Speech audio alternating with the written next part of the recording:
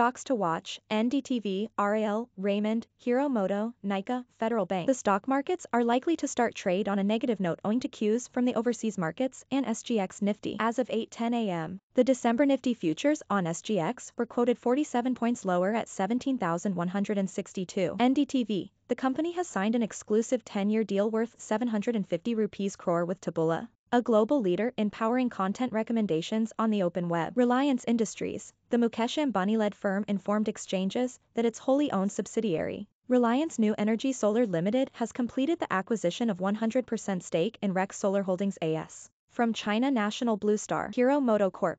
The company reported a sharp 40.9% YOY decline in November sales to 349,393 units as against 591,091 units sold in November 2020. Marathon Nextgen Realty. The company's board has approved a proposal to raise up to 450 rupees crore by way of issue of non-convertible debentures on a private placement basis.